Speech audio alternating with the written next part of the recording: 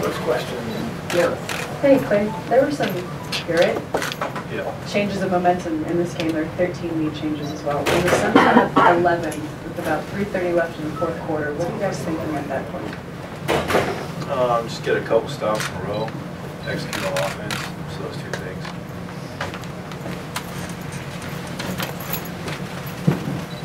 In the fourth quarter breakdowns, was that the defense they were playing? I mean, is it what you guys were doing wrong or what they were doing right? Well, both. I mean, lackluster energy, too many ups and downs throughout the whole game. Three-point shooting was ugly. I mean, we got great looks in the second half. Great looks we made 1.5 the time, but just one of those nights when we shoot a very low percentage, but at the same time we still had a chance to win the game. And yeah, it wasn't pretty. Probably worst loss of the season, unfortunately. Given how rare it is for both you and Steph now to have shots falling at the same time, what did you make of that overall, and what were you guys doing to try to get out of it? Just keep shooting, but make sure you're taking good shots, get your legs under you.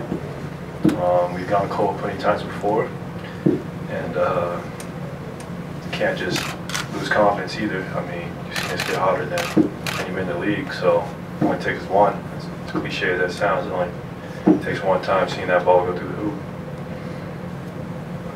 But why do you think the energy and focus has been so hot and cold all year? I'm not sure, man. It's a long season.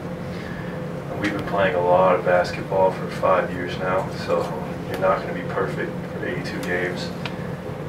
We've had too many missteps, but at the end of the day, I mean, that's the first time we lost that team in 19 games, so it's ugly, but and I expect our crowd to be the one to do it too. Like, I know it's not the playoffs, but it is our last go around Oracle. At least you can stand up if someone make a good play, especially in the beginning. We need that energy, especially this time of the year.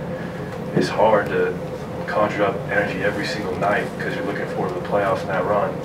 So we expect our fans to kind of, bring that from the jump. You can't, I mean, it's like us though, you can't bring it every night, but still, it helps when, it doesn't matter if we're playing the Suns or the Bucks, whoever it is, we need that energy from them because we feed off that.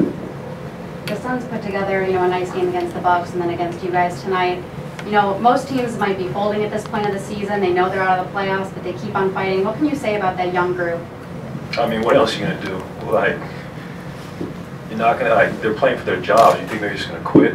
Heck no, those guys got pride too. Everyone in this league does. And just because you're losing games doesn't mean guys are playing hard. Those guys, a lot of those guys are playing for future deals and just being scouted on a nightly basis. So, yeah, teams might look like they're folding, but there's still plenty of guys who play extremely hard. And this time of the year, even if they don't have any playoff perspectives, they're still going to come out and fight for not only their future, but obviously their money.